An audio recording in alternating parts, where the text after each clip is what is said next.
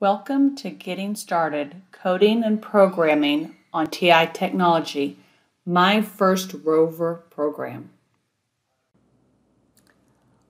For our first program, let's make the rover move. I'm going to press Home to get to our home screen, and we want to create a new document. You can either press 1 or use the arrow or the left and right keys to move to new. We want a Python program, so choose option A, and it's going to be a new document. You can call it anything you would like. It does need to be one word, and I'm going to call mine move.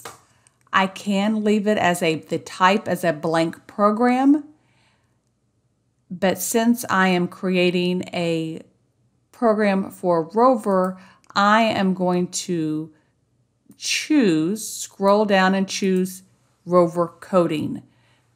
This, when I press OK, you'll notice it imports any library that I could potentially, or module that I could potentially use. From here, with it being a menu-driven machine, I'm going to choose Menu. I'm looking specifically at the TI Rover. When I hover over it, the first option is Drive, and I want to drive forward. This takes care of any syntax, and so I can focus on specifically what I'm looking for. You will notice that distance is highlighted. It is that prompt providing you the suggestions of what to put in this section. I'm going to choose forward distance of 1.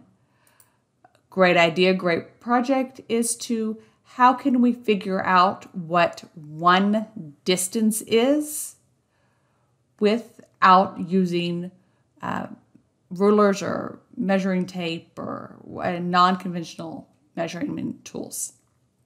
Make sure I turn the rover on, and then I can press Menu, and option 2 is Run, or you also notice that I can press Control R, either one. So once we hit Enter, and it moved. Can you make a square?